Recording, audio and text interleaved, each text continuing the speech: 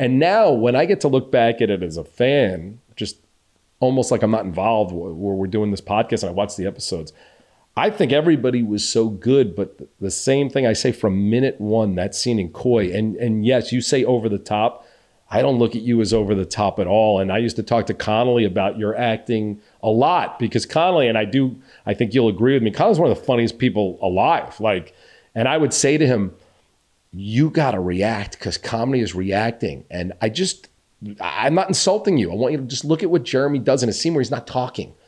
And Connolly really started getting incredibly good with reactions. And that's, what I grew up on watching Alan Arkin and Woody Allen and some of the great guys. That's what you would do in a scene where you're not even talking. I mean, I remember these scenes with Will Sasso and Rex, at, I forgot the name of the restaurant. Jesus, in Beverly Hills. But that's an interesting example where Will Sasso. We were so lucky. Every cameo, these people overachieved, and Will Sasso is one of the talk about funniest people on the planet. Yeah.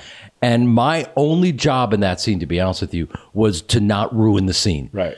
Because I was literally just clenching every orifice in my body because this motherfucker was going in on Rex and his character's trying to fuck him and force feed him pounds of lobster. Yeah. And he just kept coming at Rex.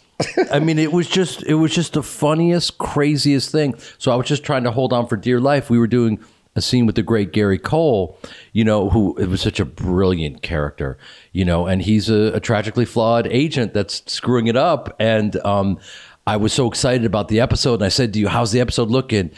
And yeah, you were miserable, and I don't know. I think you're very comfortable in your misery. I'm not, honestly, because you're miserable a lot. I mean, to be honest with you,